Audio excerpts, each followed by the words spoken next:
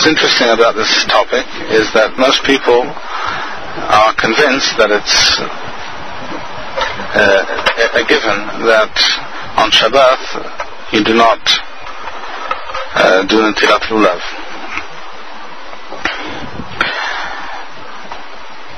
Now that is certainly true regarding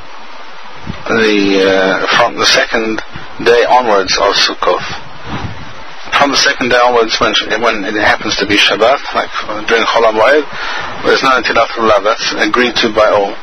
Our discussion here is Netilat Lulav on Shabbath when the first day happens to be Shabbath. Regarding this, we have two explicit Mishnayot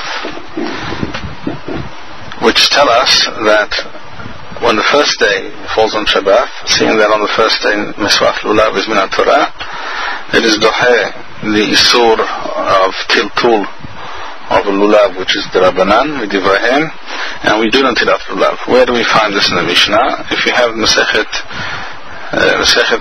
Sukkah in front of you, the Talmud Bavli on Daf Mem Aleph Amud Be'eth. If you have a Mishnayot in front of you, it's Masechet Sukkah Perek Shlishi Halacha Yud Aleph. So on Daf Mem Aleph Amud Be'eth, the Mishnah states, Yom Tov HaRishon Shel Hav, the first day of Sukkot, which is generally called Hav Stam, Shehal Liyot B'Shabbat, which when falls on Shabbat, what do people do? What are people supposed to do? Kol Ha'am Molichim Et Lulavehem Lebeth HaKnesset. All the people take their Lulav to the Beth HaKnesset, that is to say, Erev Shabbat. That's what Rashi says, if you note. Molichim Et Lulavehem Me'erev Shabbat, because they're sort of carry on Shabbat. They take their Lulav to the Beth Knesset on Friday. And the next day on Shabbat, the first day of Sukkot, Mashkimim, they come Gimim, Uva'im, they come to the Beth Knesset. Kol Ehad Ve'ehad Makir Et Shalo. Each person recognizes his Lulav, V'notlo, and uses his Lulav. Why dafke his? Why can't he use someone else's? Mipnei she'amru hachamim en adam yotze yedei chavato b'yom tov harishon b'lulavo shel haviro.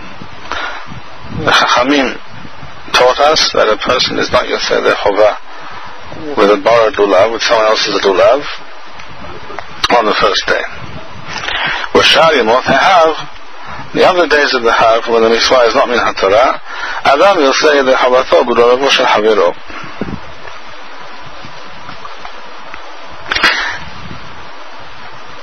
The other days of the Chag, one can use a borrowed Lulav that someone gave you as a loan. Does that include this coming Sunday, which is the second day of the Chag?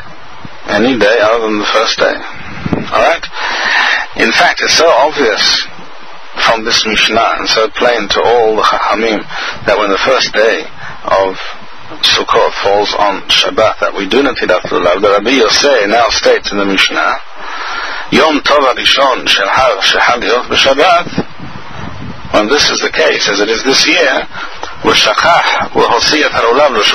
a person forgot that it was Shabbat and he's not supposed to take his Lulav and carry it outside, and he forgot and he did so, he's patur, he's not hayav to bring a korban for doing the malacha of Hosa'ah mirashut l'rashut on Shabbat.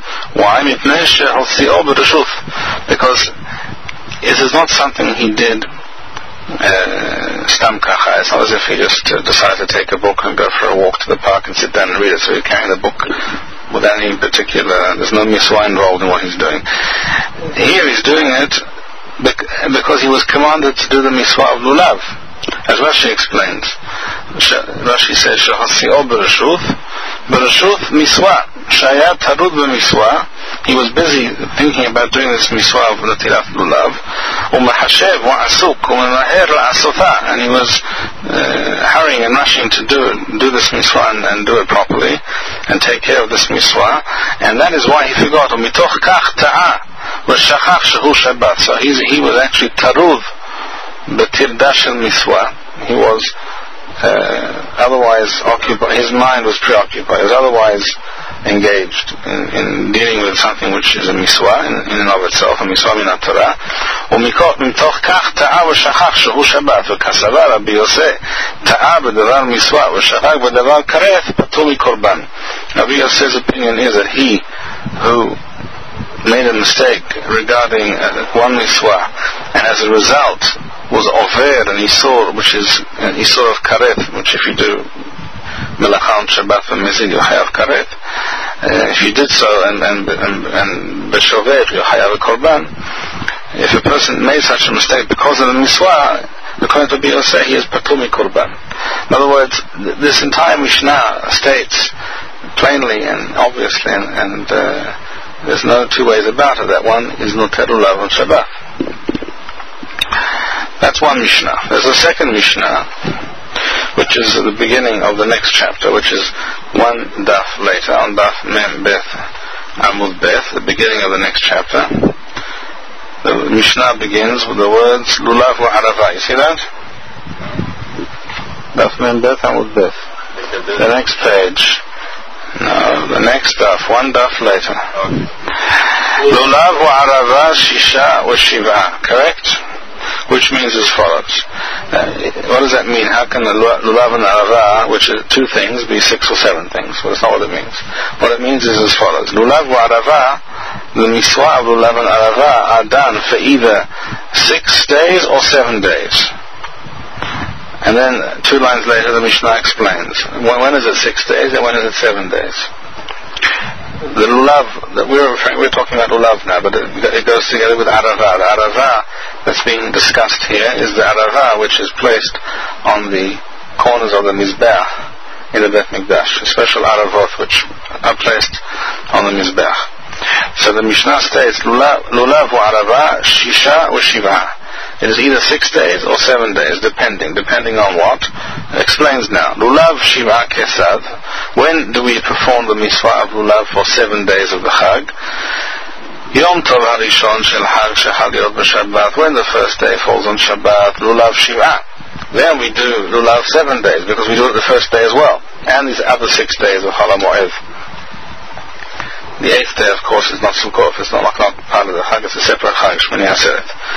Washar Kol HaYamim, and when the first day falls on any other day of the week other than Shabbat, Shisha, then we do it for 6 days. In other words, the first day, let's say, is on a Friday, so we do it. We do instead of Lulav. The second day is on Shabbat, we don't do it. And the other 5 days of Chol HaMoed we do it. So 1 plus 5 is 6. So that year we do 6 days. However, if, as it is this year, the first day is on Shabbat, then you do Netilat Lulav, it says in the Mishnah here in front of us, you do Netilat Lulav on Shabbat, the first day, and the other days also, which are not Shabbat, which is now the 6 coming days. So you end up doing it altogether for 7 days. Correct. So the Mishnah states, 2 Mishnayot therefore stated plainly that Netilat Lulav is done on Shabbat on the first day of Sukkot. And therefore everyone is going to want to know a legitimate question, why do most people not do this? Alright, so let's see what the Gemara or the Talmud Bavli says about this. Which other Mishnah are you referring to? The one about the woman takes the Lulav on Shabbat of her husband or son, and she puts it back in the water. That's correct. That's also correct. The woman can even take the Lulav of her son's husband on Shabbat. Which proves that they were doing it on Shabbat. Machon. Correct. Alright, so that's what the Gemara says. Daf Mem Beth Amud Beth, at the bottom of the page, it says Gemara. You see that? It says Amai. What's Amai?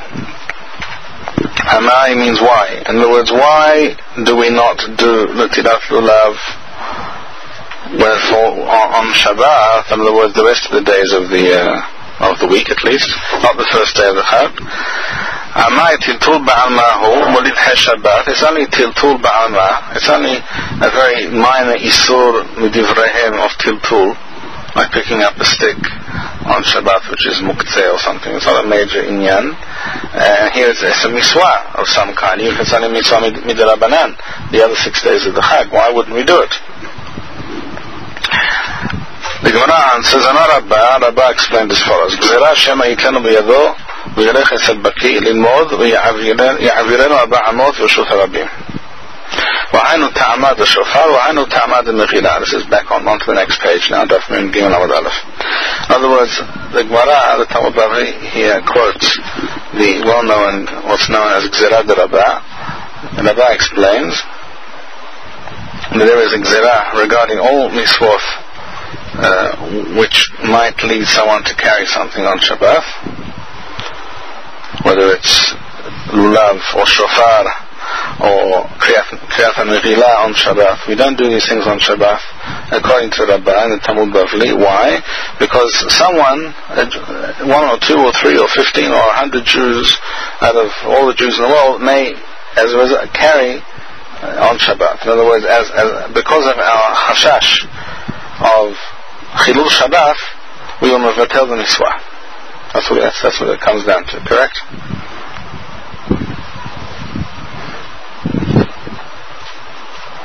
Which, when you think about it, is perhaps a little bit surprising, perhaps even a little bit strange. Because let's just, for argument's sake, say there were 100 Jews in the world. Just to make things simple. There are 100 Jews in the world. How many Jews are likely to make such an error and carry the shofar or the lulav on Shabbat? Especially if all the Batei Din in all the world, a week or two before, give us a couple of shiurim and a couple of sermons, and they print on the Pashat Shavua sheet, and they nail it up on the door of the Beit Knesset. Everyone sees 2 weeks, 3 weeks in advance. Remember, you are not allowed to carry your lulav on Shabbat. Bring it here, Erev Shabbat, v'chule v'chule. You would imagine that very, very few, maybe no one would make this mistake. Maybe 1 in 100 would make this mistake. So or maybe 2 in 100 for argument's sake. So we're mevatel on Yisva min HaTorah for 98 Jews because of the possible Chilul Shabbat by two Jews. And it's only a possibility, it's not a certain thing. Whereas the Bitul of the Mitzvah of Sukkah is a certain thing. It's definitely being mevutal, according to this. You're talking about an area where there's no Eruv, obviously. Right? Well, we're either talking about an area, a place where there is no Eruv, or an area where you cannot have an Eruv, such as a place where you have Reshut HaRabim, which is any street outside. So, for which you therefore understand that any Eruv that you're used to considering Eruv, most Eruvim that you're used to considering an Eruv, Ruven, are not an Eruv. But that's a separate issue. We're not really Masech Eruvim now, we're in Masech Sukkah. So, to keep things simple, let's just say there's no Eruv, alright? I would just add parenthetically that if it was really so simple to make an Eruv in almost any place, including places where there is Reshut HaRabim, and what I mean when I say Reshut HaRabim is a street like the street outside here, like Rehov Najara, which is more than 8 meters wide, and it's not a dead end, and many people use during the day. That's what I mean by Reshut HaRabim. That's the halachic definition of Reshut HaRabim, I believe, according to the sources we find in the Mishnah and in the Talmudim. The requirement of that certain Rishonim mention that it be used daily by 600,000 people is not mentioned by Chazal anywhere. If it was such a simple matter to make an Eruv in almost any place, then this Gzerah of Rabbah that we just learnt about a moment ago makes even less sense.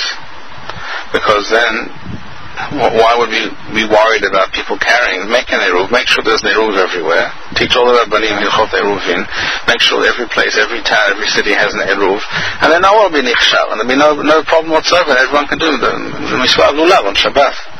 It's because Eruvin are not possible in all places. In fact, in most towns and most cities, an Eruv is not possible because there is a Reshut HaRabim. Where there's a Reshut HaRabim, you cannot make an Eruv. That is why Rabbah says we are worried that some people will carry on Shabbat and be Mechalel Shabbat. We don't want that. But if you want to know, Reuven, why there are Eruvin in different places, in different towns, in different suburbs, what have you today, is because the claim is that the streets that people are using today are not Rishut Harabim because they're not used by 600,000 people on a daily basis, which I don't believe is a correct notion. But that's a Machloket Rishonim, and we're not going to go into that right now.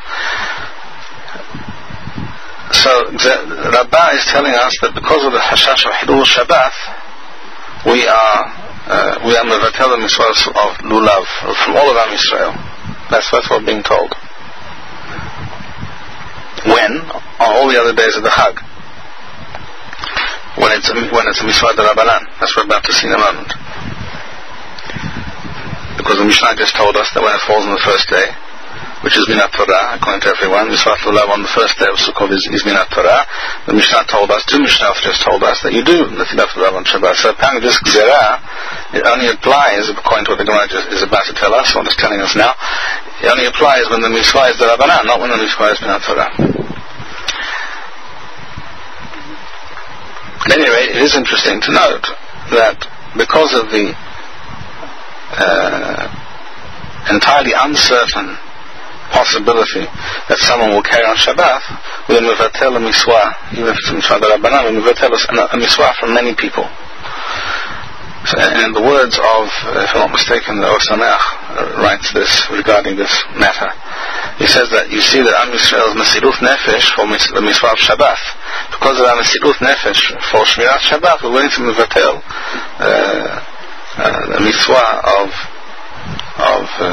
Lulav. Actually, no, I think the Osameach writes that regarding shofar, which is according to what the assumption of the Osameach, at least the mitzvah of Lulav, the mitzvah of shofar on Rosh Hashanah is Minat Torah. That's his assumption, and which is a separate issue which we haven't discussed yet. The mitzvah of Lulav, again, Mitzvah of shofar is Minat Torah, and yet we do not blow the shofar on Shabbat because of the Hashash. Again, the Talmud Bavli gives the same reason for Lulav as it does for shofar, that we do not blow the shofar on Rosh Hashanah because someone might carry the shofar b'shut Rabim to go and learn from someone how to blow, or to go to someone who will blow for him, or what have you. So we do see the chashivut of Shabbat from this whole discussion. Alright, so we have a chashash that Shabbat will be mechuleret by carrying, and therefore we don't do Netilat Lulav on the first, we don't do Netilat Lulav. So the Gemara asks now the question, Daf Mem Gimel Amud Aleph at the top. I hachi yom rishon nami. So if that's the case on the first day of Sukkot also, we should say the same thing. It's just as likely that someone's going to carry the Lulav on the first day as the second or the third day, correct? And we learn in the Mishnah that you do Netilat Lulav on the first day. So why is this Gzerah not hold on the first day? So the Gemara answers, Rishon ha'takinu Rabbanan beveto.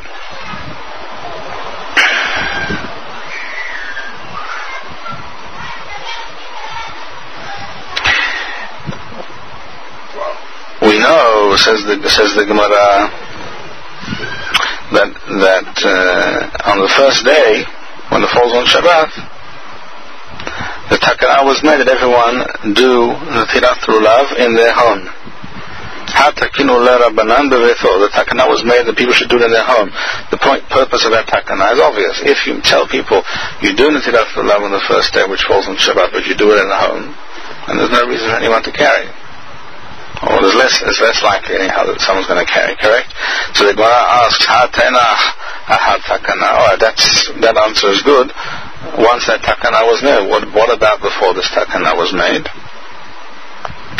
Kodem takana ma'ika l'meimar.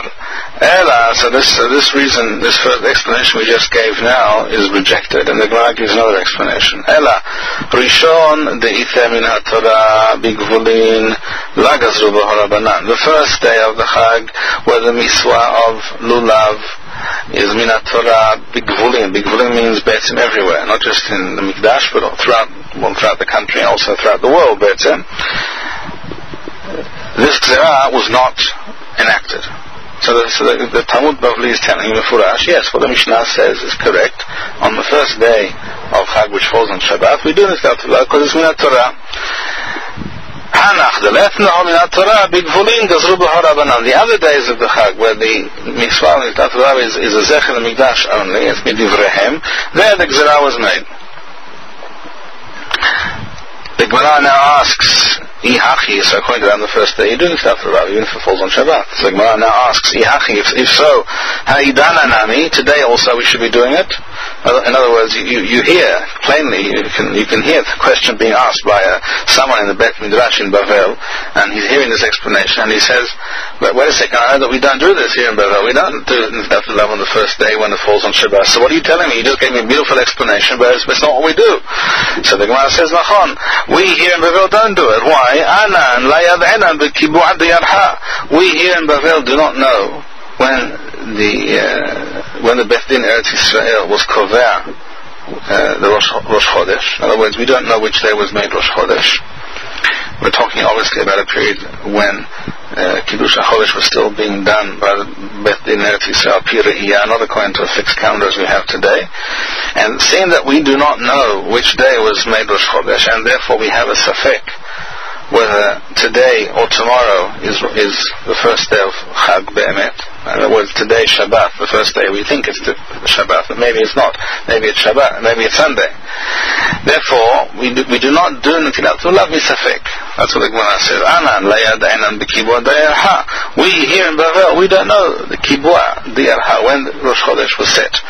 Inho, they over there in Eretz Yisrael, dayarha b'kibua dayarha lidho.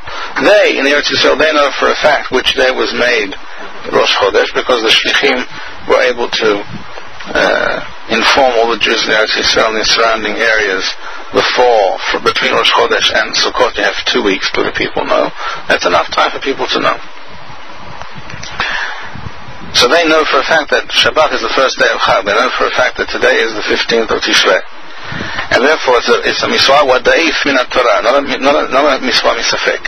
Whereas in Bavel, they can't be sure, because the Shlichim didn't get to Bavel in time, and it may be that tomorrow is the 15th and today is the 14th.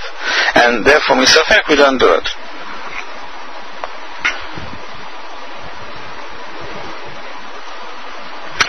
Now the Gemara asks,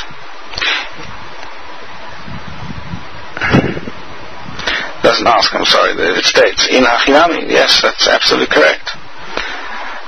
In Hachinami, the Taneh Hada, one Mishnah states, the Mishnah that we learned originally, Yom Tov HaRishon Shel Chag, Shechag Yot B'Shabbat, Kol Ha'am Holichim Et Lulavehem Nahar HaBayit. That's one Mishnah. Where Tanya Idach, there's another Mishnah which states Levet HaKnesset. Another Mishnah says they take their Lulavim to the Beit HaKnesset. The other Mishnah that was referred to here, the first Mishnah that was referred to by the Gemara is the Mishnah at the beginning of the Perek on Daf Mem Bet Hamud Bet. In the middle of the Mishnah it says Misvat Lulav Kesav. You see that? In the middle of the Mishnah, Daf Mem Bet, the page before. It says Yom Tov HaRishon Shel Chag, Shechag Yot B'Shabbat, Kol Ha'am Molichim Et Lulavehem Nahar HaBayit. You see, here it talks about people taking their Lulavim to Har HaBayit. And the other Mishnah that we saw on Daf Mem Aleph Hamud Bet spoke about people taking their Lulavim, Kol Ha'am Molichim Et Lulavehem Levet HaKnesset. So why does one Mishnah say Kol Ha'am Molichim Et Lulavehem Levet HaKnesset? The other Mishnah says Lahar HaBayit. One speaks about the shul, the Beit Knesset. One speaks about Har HaBayit, the Mikdash. Why the difference? And the Gemara answers over here in Daf Mem Gimel Aleph. So the Gemara says, Shema Mina kan b'zman shebet HaMikdash kayam, kan b'zman shebet HaMikdash kayam, Shema Mina. In other words, from here we understand that yes, in fact, it is true that both b'zman shebet HaMikdash kayam and b'zman she'en bet HaMikdash kayam, both before the Churban and after the Churban, we are notel Lulav on Shabbat on the first day. That's why the one Mishnah speaks about when the Mikdash stood, it says, Kol Ha'am Holichim Et Lulavehem Nahar HaBayit. The Mishnah is describing what went on in Yerushalayim, as many Mishnah often do, describe the reality that was going on in Yerushalayim. And the other Mishnah which states, Kol Ha'am Holichim Et Lulavehem Nahar HaBayit, in the Levet HaKnesset, refers to the reality after the Churban, when there's no Bet Mikdash.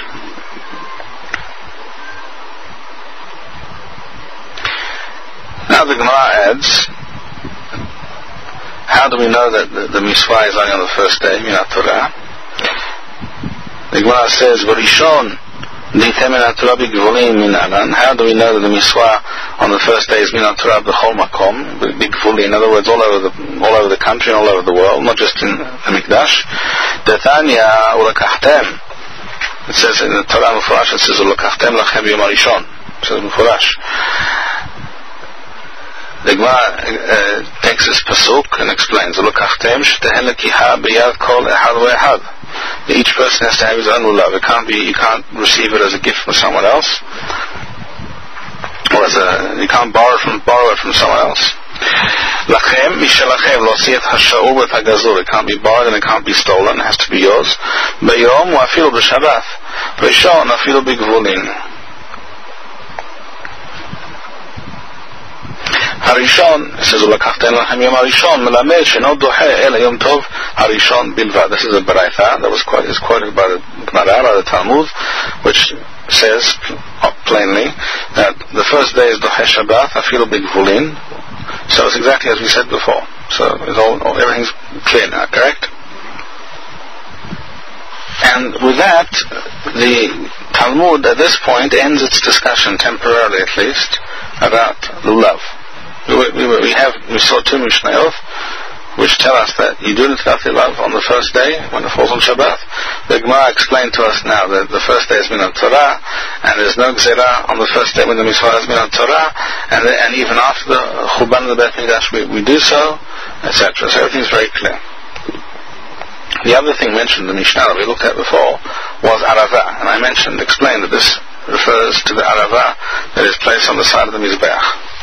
Now, Arava is a little bit different. This Arava is a little bit different from Lulav. In which way is it different? It says in the Mishnah, the first Mishnah here in the beginning of Perek Revi'i, a few lines into the Mishnah, it says, Arava Shiva Kesad, you see that?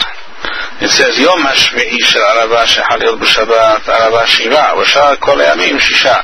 Here is the opposite. When the last day of Sukkot, the seventh day of Sukkot, is on Shabbat, then Arava of the Mizbeach is done for 7 days. But when any other day is the seventh day, not Shabbat, then it's only done for 6 days. In other words, the Shabbat during Chol HaMoed, not on the last day, is not Doche Shabbat. But again, we're talking about the Arava that's done in the Mikdash on the Mizbeach. So the Gemara now goes into a discussion of the Arava, which we're not going to go into now. This is the Arava on the corner of the Mizbeach. What was the reason? This is Halakha Moshe Sinai, according to what it says in the Quran a few places.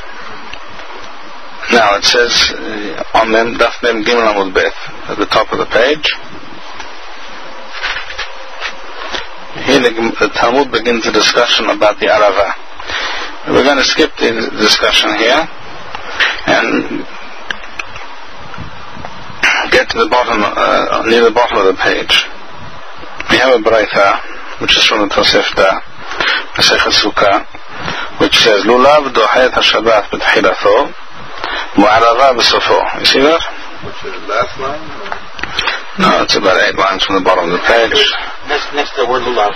Lulav dohet ha-Shabbat b'tchilato, mu'arava b'sofo. In other words, when the first day falls on Shabbat, then Lulav is dohet Shabbat. When the last day falls on Shabbat, when the last day is on Shabbat, then Arava is dohet Shabbat. We're talking here again what was done in the Mikdash, not what we do on Hoshana Rabbah. We're about to speak about that. We're not yet speaking about that. What we do on Hoshana Rabbah is Minhag Nevi'im, or maybe a Takanat Nevi'im, it depends, Machloketh. At any rate, what we do on Hoshana Rabbah would be Arava, the Hibut Arava. That's not what we're discussing now. Here we're discussing in the Mikdash itself. In the Mikdash itself, Arava was not Dohe Shabbat during the week of Sukkot, except for the last day when it falls on Shabbat. That's what it says here in this Tosefta. Lulav Dohe Shabbat B'tchilato, Arava B'sofo. Then it gives us the following story, very interesting story. Once it happened that the last day of Sukkot was on Shabbat. What did they do when the seventh day was on Shabbat? They brought large branches, morbiyot, of Aravah. They used to bring them from Motza, actually, down here, to the Mikdash, and we put them in buckets of water to keep them fresh, Erev Shabbat, and then they would have them ready for Shabbat morning in the Mikdash. That's what it says here.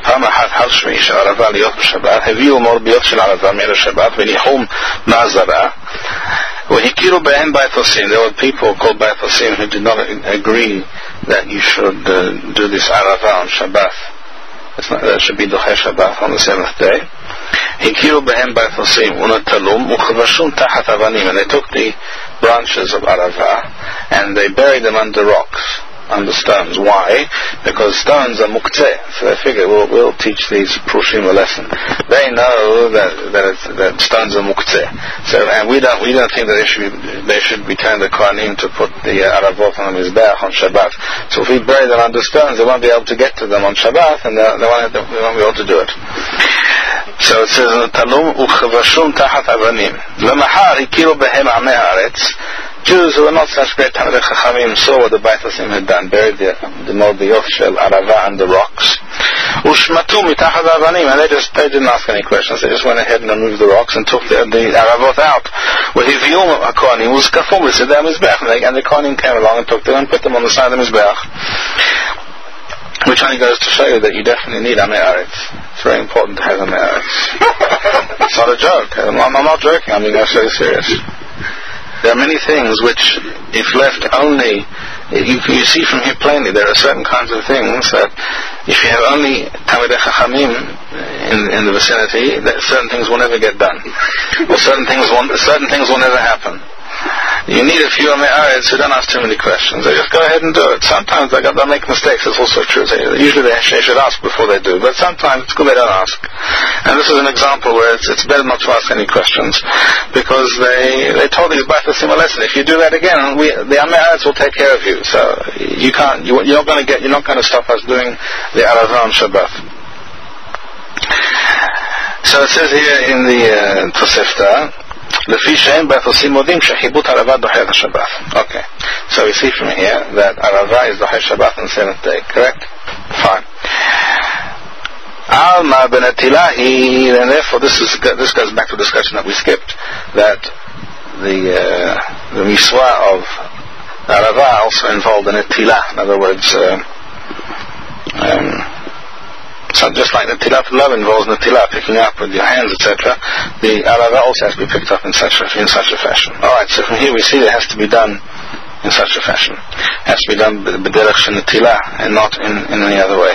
The Aravah, is that Deoraita? Let's say it's like Deoraita. If you look on the top of the page, you will see that it says near the top of the page, Amar Rabbi Yohanan, why is it Doche Shabbat on the seventh day? Kedei lefarsama shehi min haTorah. It's not written in the Torah, but it's considered like something which has been in the Torah. It's like Halacha Moshe Sinai. But because it's not written in the Torah, that's why the Baitosim, for example, were not modeh. Now, the Gemara states here on the top of the page, not the top, about 10 or 12 lines down, on Mem Gimel Amud Bet, regarding Aravah, the same question that was asked about Lulav was also asked about Aravah. If that's the case, we should be today also we should be Doche Shabbat on the seventh day and do Hibut Aravah or do Netilat Aravah on the seventh day, even if it's on Shabbat. And so the Gemara says here, Ihachi Ha'idana Nami Lidche. If that's the case, we should, if it seems that we made this special halacha that is doche on the seventh day, to make it known that it is minat Torah, so we should do it even if it falls on Shabbat, so people will realize this is really minat Torah, it's a serious thing. The Gemara gives the same answer. Yes, we don't know, here in Bavel we don't know exactly the day that was set for Rosh Chodesh, so we have a problem. Today, this day and tomorrow both are safek as far as we are concerned. But in Eretz Yisrael they know for a fact, in Nachon they should be Doche. Then it goes on to say in the Gemara that for different reasons it doesn't work out, never falls on Shabbat or what have you. Then it gives the story that we saw now about the Beit Losim and the Amei Aretz. And then the Gemara says at the bottom of the page, Wa'ela nidho, or as Rashi gores, Wa'ela lidche.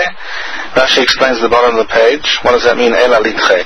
Kewan, says Rashi, de benetila hawa yesh lano. That's what it should say. Yesh lano. Is that what it says in your book, Aaron? The Girsan, the first hus in Rashi is Kewan de benetila hawa yesh la'asot lo zecher lemikdash. It's slightly different from what you have in front of us, but the meaning is the same. Thank you. The meaning is the same. So Rashi says, seeing that this is, we're supposed to do this Natila on the seventh day, so why don't we do a Zecher Mikdash by doing what? That if on the seventh day we should do it anyhow. In other words, we shouldn't refrain from doing it on the last day. We should definitely do it on the last day, even if it falls on Shabbat, to do a Zecher Mikdash.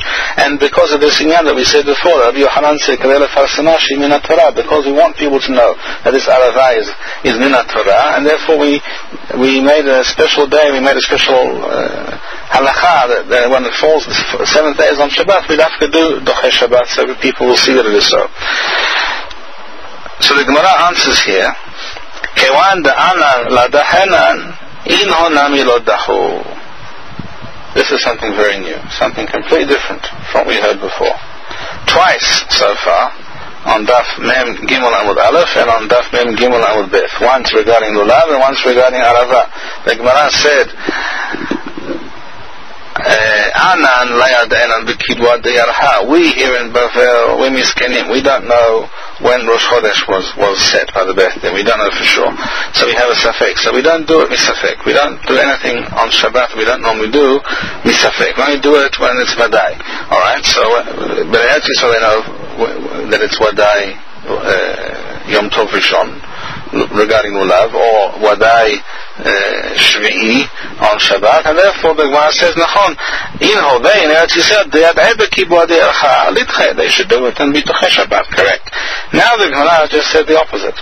We just read now, the second to last line, on Daf Mem Gimel Amud Beth. It says, Kewan da'anan ladahenan, Ino nami ladahu, seeing that we, in Bavel, we don't do it because we can't, because we have a safek, they in Eretz Yisrael should also not do it. That's very unusual when you think about it. Where have we heard such a thing? Where do we find in the Torah that because one Jew is unable to perform a mitzvah, then we tell another Jew, you shouldn't do it either because he can't do it. He has a problem. He's anus. He has some problem. So therefore, all of us, the other people should also not do the mitzvah. Or even if one kihila, let's say one kihila can't do the mitzvah, but the other kihila can. Where do we find this idea that we tell the kihila that can do the mitzvah, you shouldn't do it because they can't do it? Well, I'm very sorry they can't do it, but we can, we should do the mitzvah, no? Yeah, and it's also the exact opposite of what the Gemara told us. The Gemara here is backtracking. There's no question. It's saying the opposite of what I just said a few moments ago. Previously it said, we in Bavel can't do it because we have a safek. They in Eretz Yisrael have no safek, so they should do it on Shabbat. Now the Gemara says, well, we can't do it, so they shouldn't do it either. What's happening? Now this statement was said regarding Arava. Seeing that we here in Bavel, when the seventh day falls on Shabbat, we cannot do Arava because we have a safek. So they in Eretz Yisrael should also not do the Arava on the seventh day because we can't do it here in Bavel. So then the Gemara says, wait a second, didn't you just tell me that regarding Lulav on the first day they do Netilat Lulav on the first day which falls on Shabbat and we here do not? That's what the Gemara says now. Waha Yom Tov Rishon de Levidan La Dahe or Lidho Dahe. Didn't you just tell us that we here in Bavel don't do it but they do it? They are Doche Shabbat on the first day. The Gemara says, Amri, on the top of the Daf Mem Daled Amud Aleph, Amri, it was stated in the Bet Midrash, doesn't say exactly who said so, it's said Bistama, Amri Lidho Nami La Dahe. They also should not do it. Why? Because we don't do it. They shouldn't do it either. So now the Gemara just changed its mind, basically. It's really as simple as that. The Gemara told us on Daf Mem Gimel Amud Aleph regarding Lulav on Shabbat that in Eretz Yisrael where they have no safek, they should be noted Lulav on Shabbat on the first day. But in Bavel where there's a safek, they should not do so. Now on Daf Mem Dal Amud Aleph on the top line, the Gemara just told us no, seeing that we in Bavel have a safek and therefore we do not do it, they in Eretz Yisrael should also not do so. It's not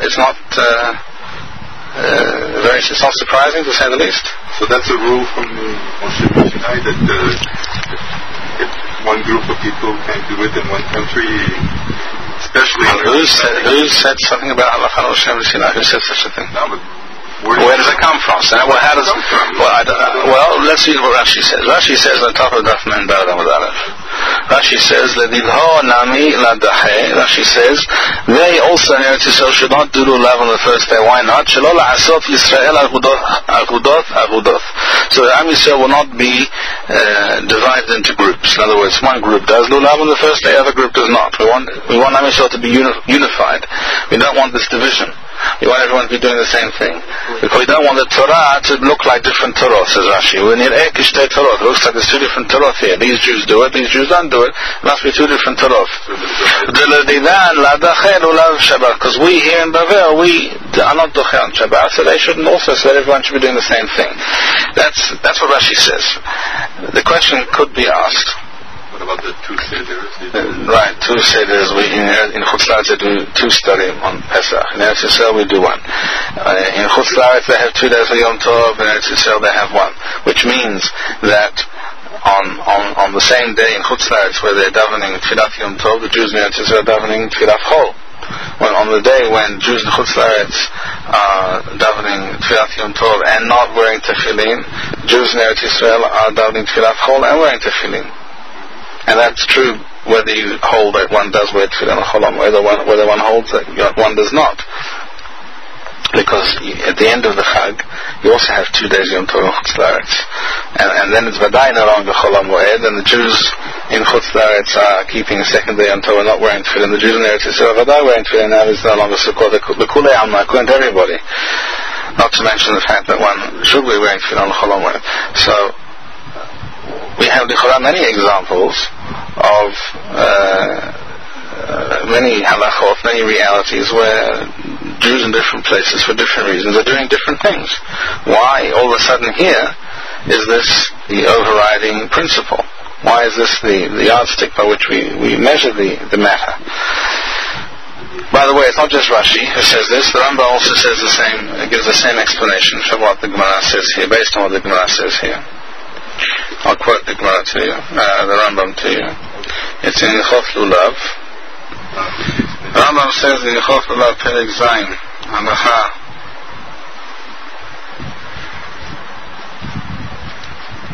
Tet Zayin, or in some editions Yod Zayin. Umi sheharav Bet HaMikdash, since the Churban of the Mikdash, Asru Chachamim Litor et HaLulav b'Shabbat b'Yom HaRishon. The Chachamim were oser. Listen to what the Rambam says. Asru Chachamim litor et halulav b'Shabbat Yom Rishon. The Chachamim were oser to be notel lulav on the first day when it falls on Shabbat. Wa'afilu b'nei Eretz Yisrael shekitru et HaChodesh. And even the Jews in Eretz Yisrael who know when the Kiddush HaChodesh was, b'nei HaGvolim, because of the Jews further afield, in other words, in Chutz La'aretz, HaRechokim, she'enam yodim b'Kriyat HaChodesh, kedei she'yu hakol shawim b'davar zeh, so that everyone will be doing the same thing. V'lo yu ele notlim b'Shabbat, v'elu en notlim. But that contradicts the Mishnah. First of all, it's a fact. It has to be stated openly that what the Rambam says here in Kol HaKavod is not correct. The Rambam says that Chachamim were oser to be notel lulav on Shabbat. It doesn't say well, when you say the Chachamim, which Chachamim? The Mishnah says that you are notel on Shabbat. The Gemara itself, the Talmud Bavli itself said that you are notel on Shabbat. It's only when the Gemara changes its mind, daf later, that the Gemara all of a sudden says, no, wait a second, we didn't mean what we just said. No one should need to tell Lulav on Shabbat. It also should be mentioned in the Talmud Yerushalmi, there's no mention of such an idea. It goes without saying, it's pashut in the Talmud Yerushalmi that you are not tell Lulav on the first day which falls on Shabbat. It's so pashut that I'll show you, I'll bring you a story in a moment from the Yerushalmi. You'll see exactly how pashut it is. So to say categorically that the Chachamim were oseh and Tilat Lulav on Shabbat, based on this statement here, is a little bit misleading. It's not entirely accurate, because the Mishnah was certainly not oseh. In fact, the Mishnah says the opposite.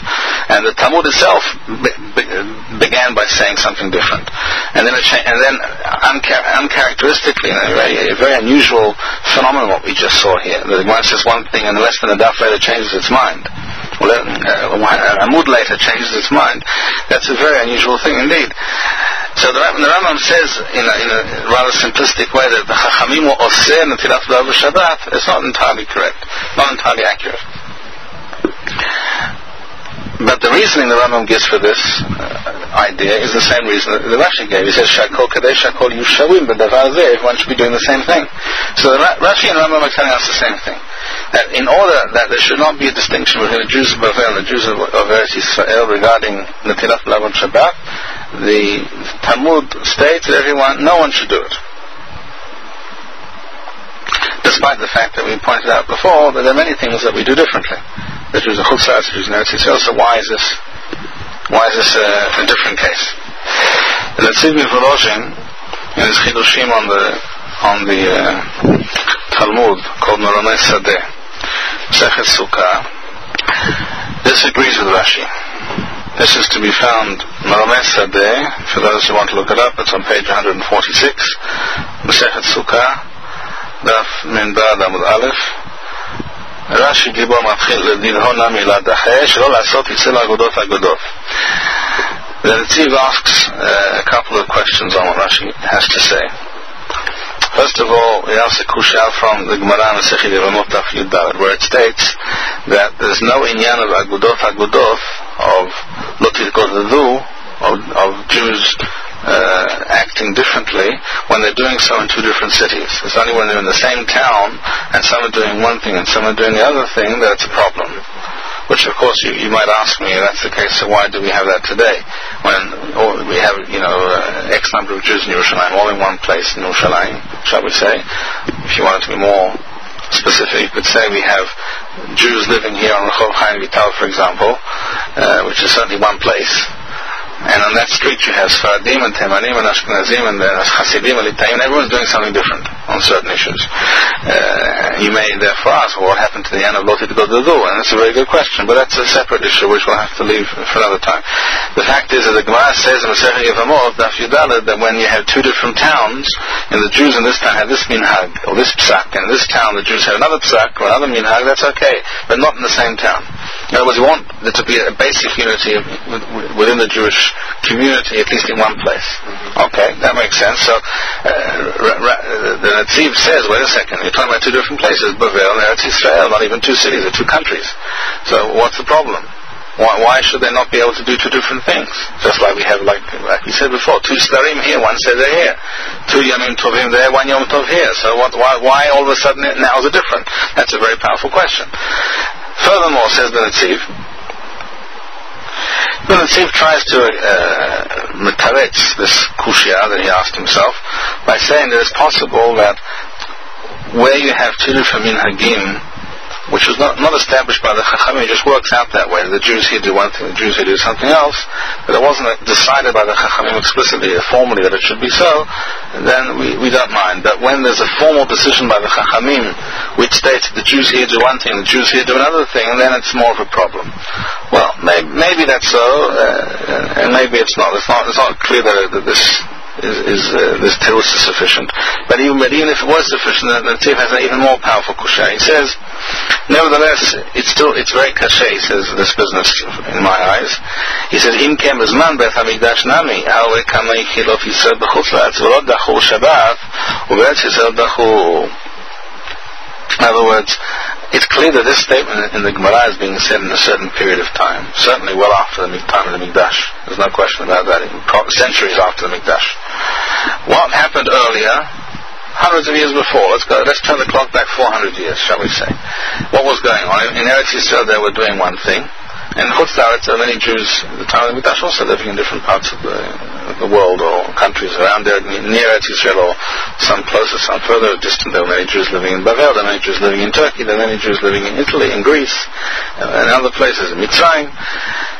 So there were definitely communities of Jews in Chutz La'aretz where they were not doing Netilat Lulav on Shabbat, when they didn't know. And at the time of the Mikdash they were. So how come that was okay then? In other words, at what point did it not become Beseder? Why did it not become Beseder all of a sudden now, at this point in time when the Talmud says so? What happened 200 years before? Then it was Beseder. This is a very powerful kushya. So now the Netziv says, Nir'eh de la mishum zeh. In other words, the reason is not this reason given by Rashi. He's disagreeing with Rashi openly. It says, Ela lachar churban Beit HaMikdash, b'hawiyan ikar yishuv Yisrael b'chutz la'aretz, migraran yoshevei Eretz Yisrael achar min haklal Yisrael. V'la dachyan Shabbath. מה שאין כן לפני חורבן בית המקדש היה עיקר ישראל בארץ ישראל. It's pashut brilliant what the Netziv says in 2.5 lines. He says as follows. He says the difference is that something did happen in the interim. In other words, I asked a question, says the Netziv. I asked, why was it okay 300 years before that the Jews in Eretz Yisrael would do Netilat Lulav on Shabbat and the Jews in Bavel or in Turkey would not? And now all of a sudden the Talmud tells me at a certain point in time, let's just for argument's sake say, and Michael here already sort of gave the secret away, that this is the second sugya which goes back and disagrees with the first sugya is clear to me, although it's something that is difficult to prove, maybe empirically, but it's clear to me that it's a later sugya. It's an additional sugya that was added later, probably in the time of the Sforaim, I imagine. At some point in time, at any rate, this terutz was stated by the Talmud. So what happened to make this, why does it now become the right thing? Is this the right argument to use, to say, no, now we need everyone to be doing the same thing? Before, it wasn't a valid argument to say that. And the Tziduk says as follows. It's not so that everyone was doing the same thing. That's not the case. But it's more than that. When there was a Beit Mikdash, I'm quoting the Netziv as he says it. When there was a Beit Mikdash, the focus, the center of the Jewish world was Eretz Yisrael. And the Jewish community in Eretz Yisrael was the focus of the Jewish world. And therefore they had a special status as the center and the focal point of the Jewish world, and as the older brother in the family, and they could do things independently of the other Jews around the world. And in fact, on many things the Jews around the world perhaps follow them, except when, in those cases when they could not, such as when they had a safek, like they did, as in this case, when they didn't know if today is Rosh Chodesh or tomorrow's Rosh Chodesh, or if today's Yom Tov or tomorrow's Yom Tov. But on other things, they would often follow the Jews in Eretz Yisrael. The Jews in Eretz Yisrael would be setting the tone. However, after the Churban, says the Netziv, I quote from the Netziv directly, he says, "Ma she'en ken lifnei לאחר חורבן בית המקדש דהוין עיקר יישוב ישראל בחוץ לארץ מגררן יושבי ארץ ישראל אחר מנהג כלל ישראל." Now, after the Churban, the majority of Klal Yisrael lives in Chutz La'aretz. For argument's sake, let's just say, in the time of the Talmud in Bavel, the time of the Sforaim in Bavel, Vadai. In this period of time, the focal point of the Jewish world is Bavel and no longer Eretz Yisrael. And it's important that Bavel maintain this status as the center and the focal point in the Jewish world, which sets the tone that everyone else follows. So now it's correct and logical or reasonable to say that all the Jews in the world, even those in Eretz Yisrael, who are no longer the Ikar of Am Yisrael, now they're the Tafel of Am Yisrael, because they're a minority, and there are more yeshivot in Bavel now, and there are more chachamim in Bavel now, and there are more Jews in Bavel now, which at some point became true, which we'll discuss in a moment exactly when that became true. Now it's correct to say that all the Jews have to follow the Jews of Bavel, the chachamim of Bavel, and they set the tone now. So if the Jews in Bavel, the chachamim of Bavel, are not Noter Lulav on Shabbat, no one should be Noter Lulav on Shabbat. That's not the same as saying that we always want everyone to be doing the same thing. It's not the same thing. It's actually something much more profound what the Netziv is saying. So that's what the Netziv says. The Netziv is openly, plainly disagreeing with Rashi and the Rambam. And it's a brilliant chidush, a brilliant explanation the Netziv gives us.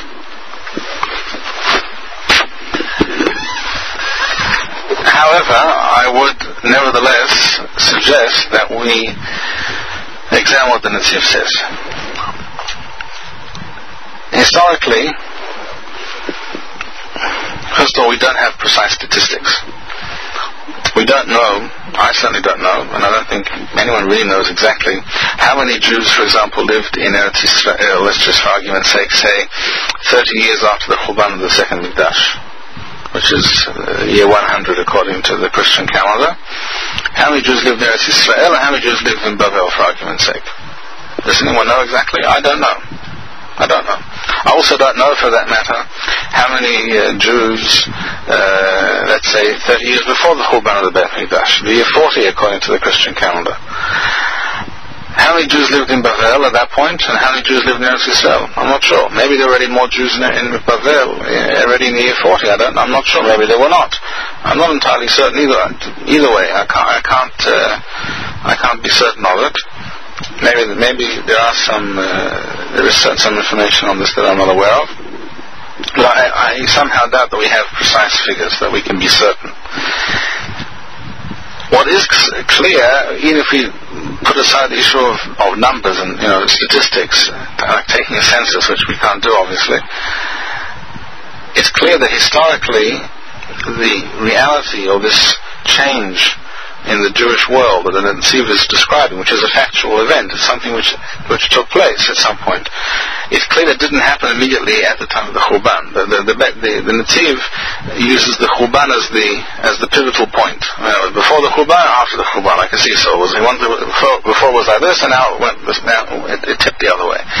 But that focal point, in fact, was not at the time of the Churban. It was later, because we see this from many sources in Divrei Chazal, in the Talmud. We see that it took quite some time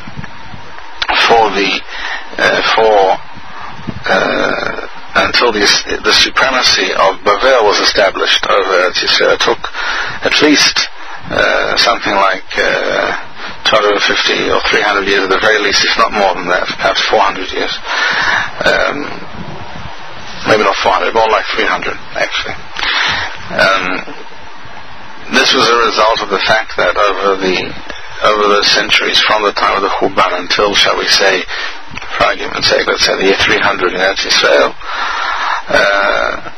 or a bit later, the Jews in Eretz Yisrael were being persecuted and pressured by the Romans and later by the Byzantines for much the same thing. The Byzantines, the direct continuation of the Romans, were being persecuted and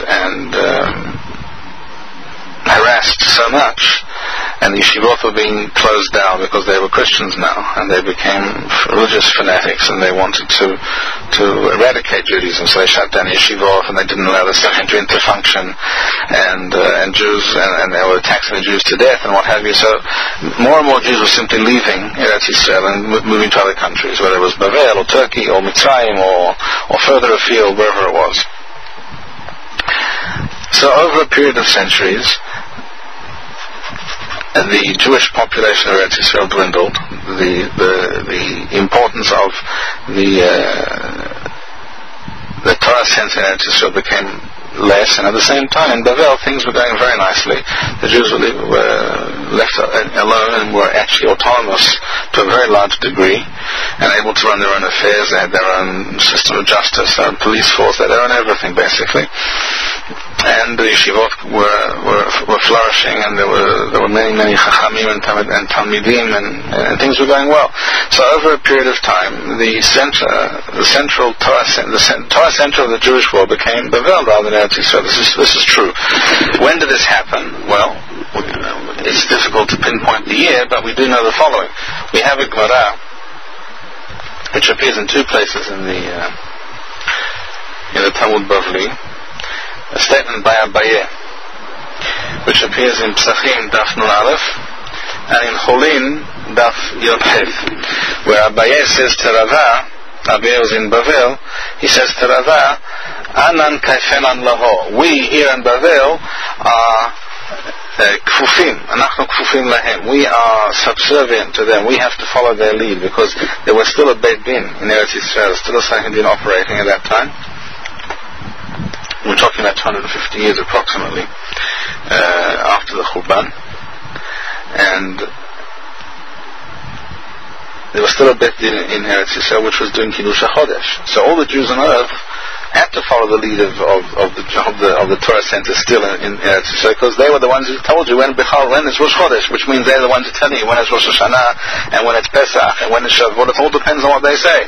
So as long as that was the situation, as long as there was Kiddush HaChodesh in Eretz Yisrael, no one could claim to be the new center of power in the Jewish world. But when that ceased to be the case, the usual date given, as I recall, is the equivalent of 359 according to the Christian calendar, is when the fixed calendar came into use, more or less, which corresponded to when the Byzantines basically shut the Sanhedrin down, and there was no longer any Kiddush HaChodesh.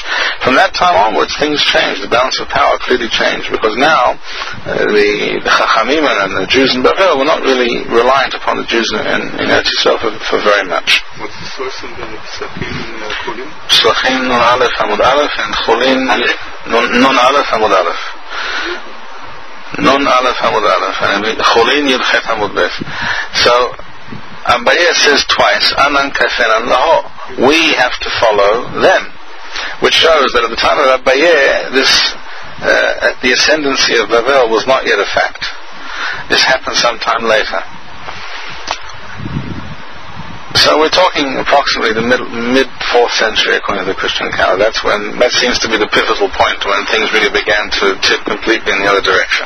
And then for a period of centuries, for the next 6 centuries or so, there was no doubt that the center of the Jewish world, the center of the Torah world, certainly was in Bavel.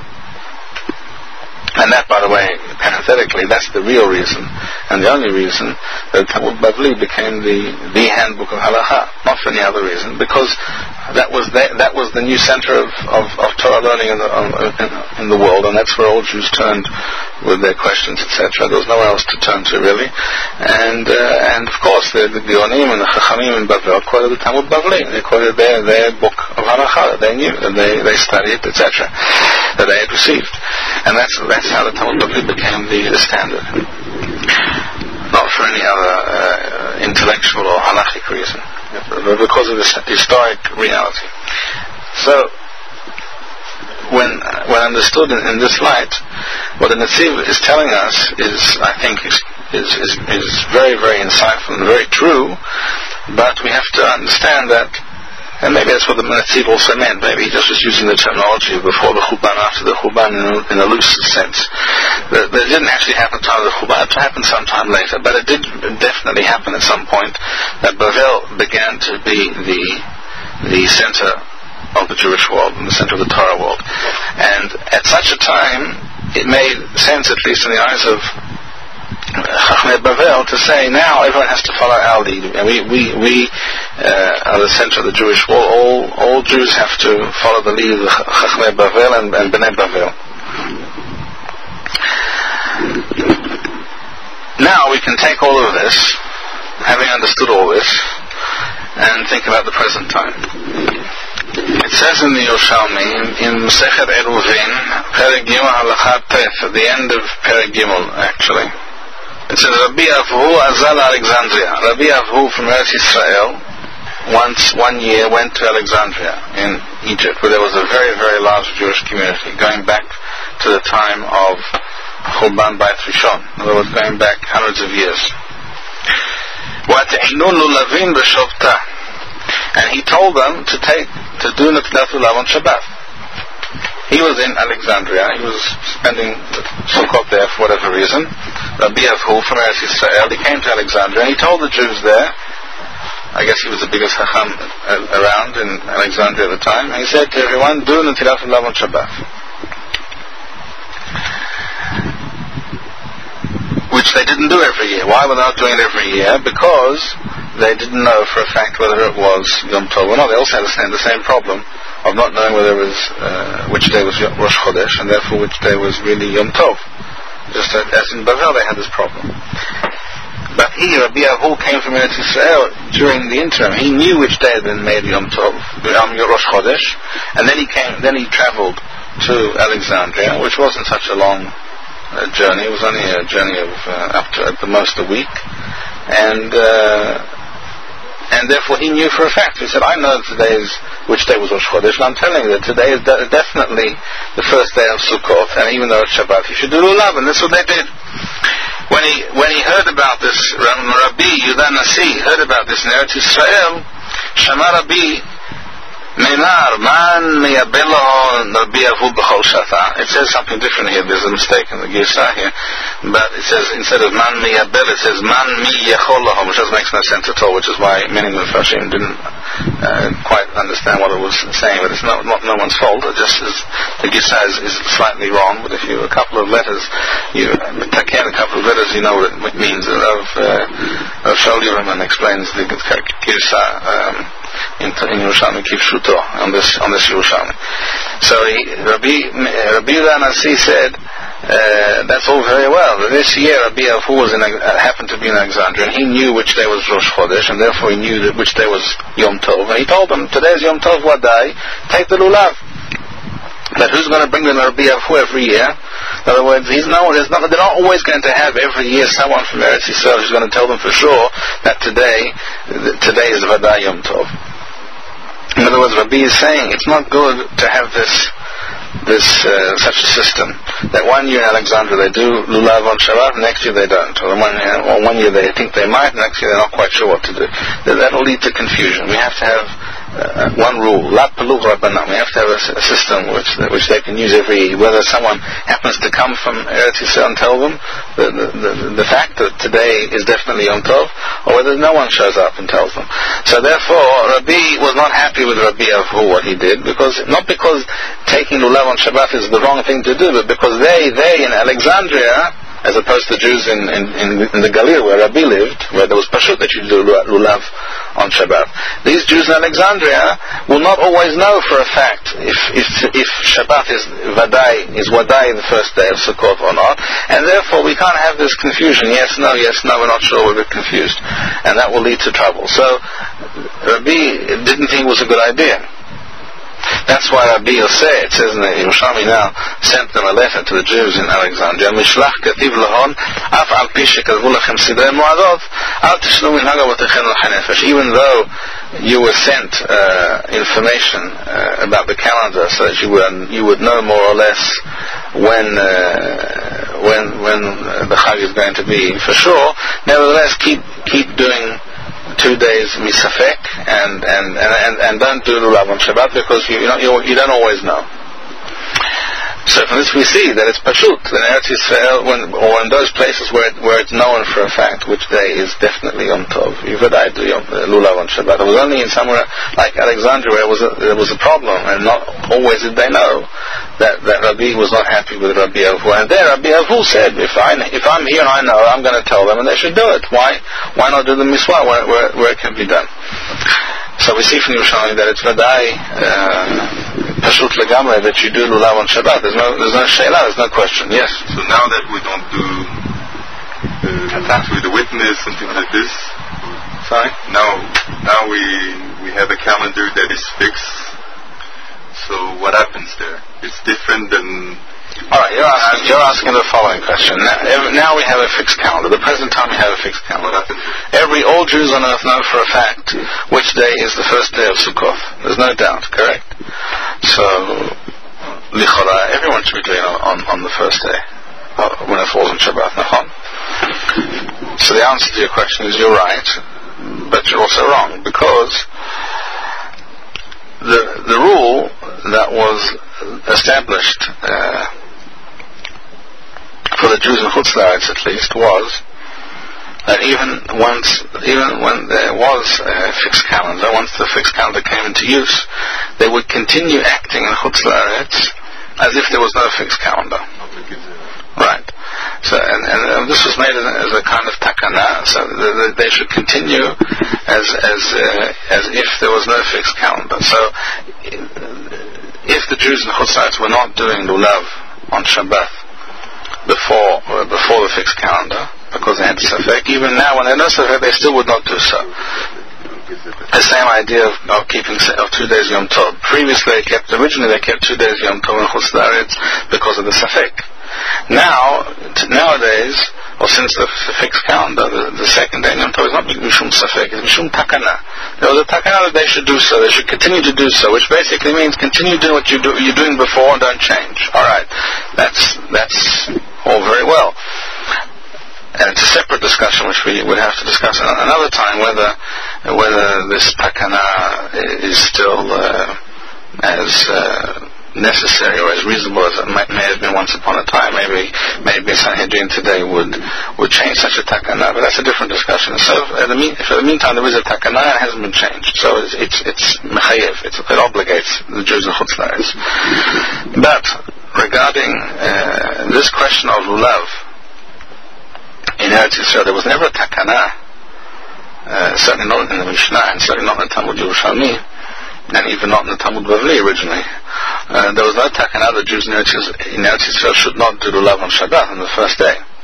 The reason given eventually in the second sugya, or the second statement in the Talmud Bavli, which undoes that which was said in the first statement, the reason given by the Talmud Bavli why the Jews in Eretz Yisrael should not do Lulav on Shabbat was that now, or as the Netziv explained it to us, now that we in Bavel are the focal point of the Jewish world and the Torah world, all Jews should follow the lead of Bavel, and therefore even the Jews in Eretz Yisrael have no safek whatsoever, should not do Lulav on Shabbat. Now we have to ask ourselves the following question: if this was true in the year, for argument's sake, 600 according to the Christian calendar, that the Jewish community and the yeshivot, etc., in Bavel were the focal point of the Jewish world. That's true.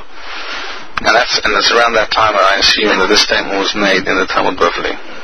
And even if someone wants to say that I'm wrong, I would say 100 years before, 500 in the year 500 or something, it doesn't make a big difference. Even if you want to say it was in the year 400, it still doesn't make a big difference. At some point it was said because it reflected a certain historical reality. It doesn't matter exactly what year it was. Well, what about the present time? Should we, the Jews, shall we say, of Yerushalayim, for example, or the Jews of Haifa, or the Jews of Bet Sha'an today, should we be following the lead of the great Torah center of Bavel today? No. Is there a Torah center in Bavel today? No. Not as far as I know. In fact, I'm not even sure if there's a minyan of Jews in Baghdad today. Torah community, there is certainly no great yeshiva, there are no geonim, there are no great chachamim in Bavel, anywhere in Bavel today. In fact, there are basically no Jews at all in Bavel today. It's obvious that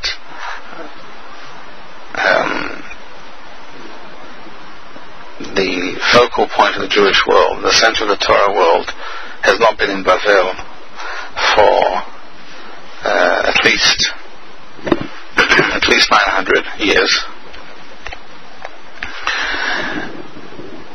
Therefore, this argument, as explained to us by the Netziv, with the explanation that I added to what the Netziv had to say, I'm basing myself on what the Netziv says, which to me strikes me as much more the real explanation, the true explanation of what the Talmud Bavli says, rather than what Rashi and Rambam in this case say.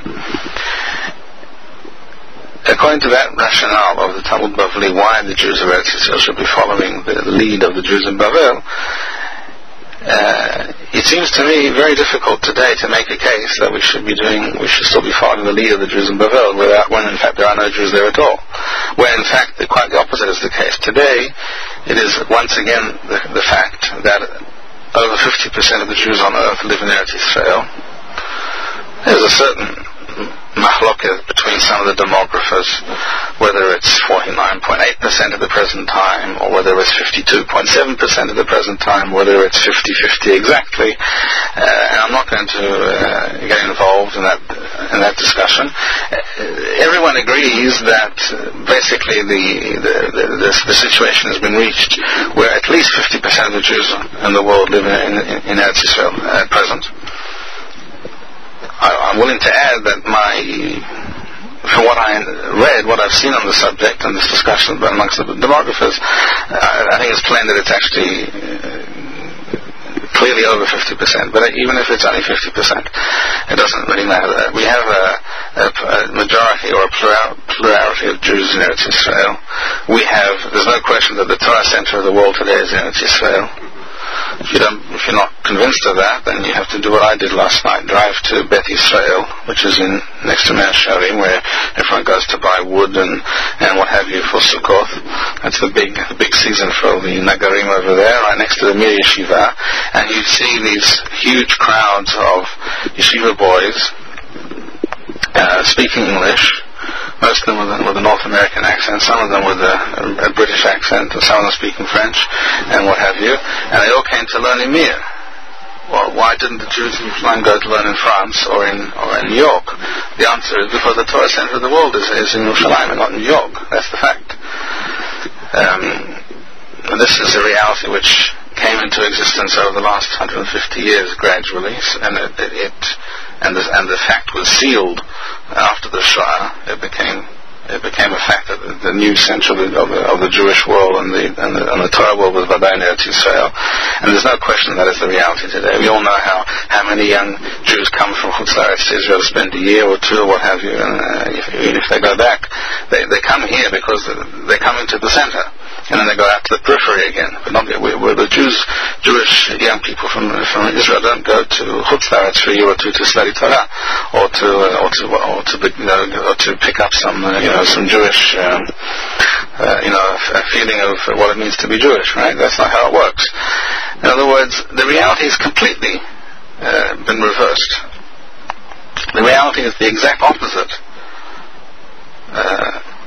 of that which pertained at that time when this statement was made in the Talmud Bavli, which is the basis of this psak, that the Lulav should not be done on Shabbath, which goes against the Mishnah, which goes against several Mishnayot. For the Rambamistim, I could also add a further point, and that is that according to certain people I've heard express their views on such things over the years, I understand that they believe that the halakha that is kovea is that which was stated by the last Sanhedrin. Well, Rabbi Yehuda Nasi and his Mishnah certainly reflects the opinion of at least his Beth in his Sanhedrin at the time. There was no Sanhedrin that we know of that disagree with his Mishnah, with his Sanhedrin. The Talmud Yerushalmi agrees. Even the Talmud Bavli agreed at the beginning. This statement, which is said in the Talmud Bavli eventually, which undoes or goes against what the Mishnah states, was not said by Smuchim.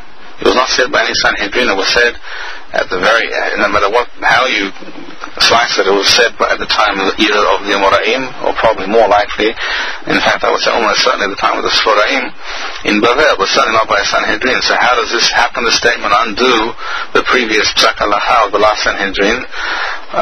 It's an interesting question, but I'll leave that to certain individuals who live by this invented theory, which is entirely an invention of their own, which has no bearing on reality. But those who believe in such a notion, such a theorem, can answer that question for themselves. The fact is, this psak of the Talmud Bavli is causing people today, certainly in Eretz Yisrael, I'm talking about Eretz Yisrael right now, not to be mekeva misma min haTorah of Lulav on Shabbath, based on a rationale which is clearly irrelevant in the present situation. In fact, not only irrelevant, in fact the opposite of what we should be aiming for. In fact, we should dafka today, for the very same reason given by the Talmud Bavli, today dafka we should do the Lulav on Shabbat in Eretz Yisrael, to confirm and affirm and emphasize the fact that today the center of the Torah world, the Jewish world, is dafka in Eretz Yisrael.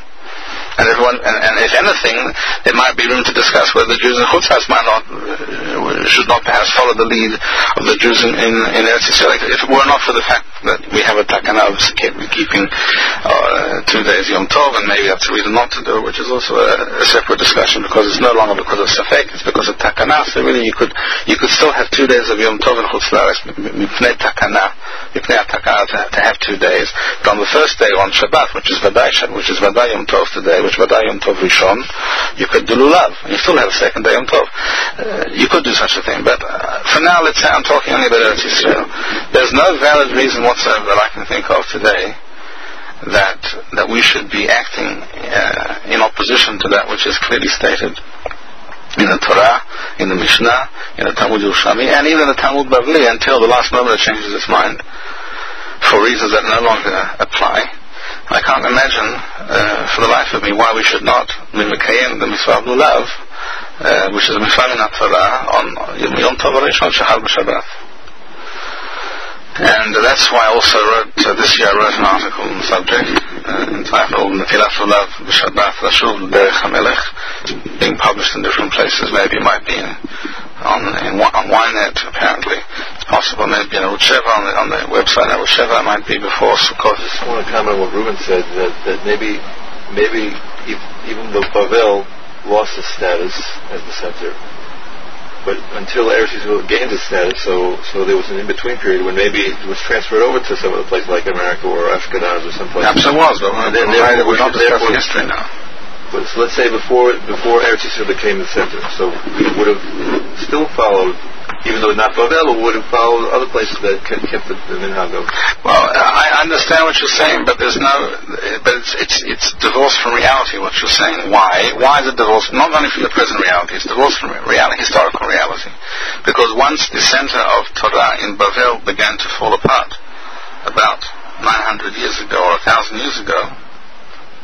More like 1,000 years ago, there was never again anywhere, you could just about say there was never again one place or one community or one country that was clearly the center of the Jewish world. There was never such reality again. It was originally in Eretz Yisrael, then it moved to Bavel. But after that, things just began to diffuse all over the world. Jews were spread all over the globe just about. No, there was never such a clear situation where one place was clearly the center. In fact, the one exception to that, what I just said now, might be Dafka Ashkenaz and Tzofat in the, shall we say, in the 12th, the 13th, maybe the 14th, up to the middle of the 14th century, when there was a Gilsh of the Jews from Spain or from France, which would basically put an end to the Kazat Torah in Tzofat. During that time, the center of learning in the world was definitely in Ashkenaz and Tzofat. The simple proof of that is that both Rabbeinu Yonah and Ramban, who were from Sfarad, when they wanted to learn Torah as young men, they wanted to go to where the action was, so to speak. When they wanted to go to the mir of the day, they went to Ashkenaz to learn, because there was no one on that level to learn from in Spain. Ashkenaz meaning Germany? Yes, that's right. That's where they went, because all the biggest chachamim in the world, and many chachamim and many talmidim were in Tzofat and Ashkenaz. And so, if anything, you could say at that time, from the period just before Rashi, from the time of Rabbeinu Gershom until the time of the Smug or something like that, for about 300 more, it's like 400 years.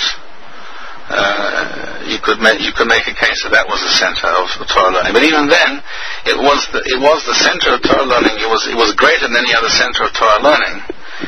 But it didn't really have this status of the supreme, the center of the Jewish world. It's true that there you had the greatest chachamim, the most chachamim in terms of numbers. There you had the greatest number of students of Torah, etc. That's true. All the Balei Tosafot and Rashi and before Rashi, Rabbeinu Gershom and others. But it was never exactly as Bavel was previously. So even that's not clear whether you could make such a case. But certainly after that ceased to be the case. In other words, from the mid-14th century onwards, even that was no longer true. And then you had, and then Dafka from that period on, again, if you wanted to look, if you were to search for a new center of Torah learning, so about the 1500s it was in Poland and Lithuania, but no, not so much. It was in Ukraine and Poland. Lithuania was maybe a bit later. So there would be nothing yet But again, it wasn't the overriding and clear center of Jewish existence in the world. It wasn't like that. There were Jews everywhere. But there was not anything yet to change the minhag and to reinstate doing it on Shabbat again, like Eretz Yisrael. Okay, so now you're saying that there was no reason to change, perhaps 500 years ago. Maybe. And again, this is according to this latter svara from the period of the Sforaim, I think, in the Talmud Bavli, as opposed to what the Mishnah states, as opposed to what the Talmud Yerushalmi states. But even if you're going according to this latter tirut, which is a very surprising turnaround, it's like a U-turn. It's like the guy's driving along, all of a sudden makes a U-turn and turns around and says the opposite. It's a very unusual thing. It doesn't really happen anywhere else as far as I can recall, such a thing. So even using that svara, and you're saying there were maybe no other times or places where you could suggest that now it's possible to do otherwise. Well, maybe that was true. Maybe that was correct 500 years ago, 1,000 years ago, 300 years ago, but it's certainly not true today. It's not true today in Eretz Yisrael. There's no issue of second day Yom Tov. There's no takana of a second day Yom Tov or any such thing. There was never any takana be'etzem not to Lulav. The Mishnah says explicitly that we should v'chulei v'chulei. So there's really no valid reason, so it seems, except the well-known reason, which is really the reason for just about everything that goes on today, and that is that that's how it used to be, and we can't change anything. That's the essential reason for almost everything that goes on, whatever it is. In other words, a kind of paralysis in halachic thinking and halachic practice and Jewish life that we can only do at best. We can maintain that which was done in the past. We certainly cannot rethink anything or make certain adjustments. We just can't do such a thing. That's the essential reason that results in the kind of situation we have today, where we don't do Lulav in Eretz Yisrael on Shabbath because of the Torah Center in Bavel, which hasn't been around for 1,000 years. That's the bottom line. Thank you, Rabbi Bar-Hayim. We would like to encourage our viewers to share these videos with friends and send in your responses. We would also like to suggest the following opportunity to our viewers. If you identify with Rabbi Bar-Hayim's message and would like to sponsor or dedicate a video interview with the rabbi in honor or memory of a loved one, if you would like to obtain Birkon Nusach Eretz Yisrael or invite the rabbi for a speaking engagement, please email us at office@machonshilo.org.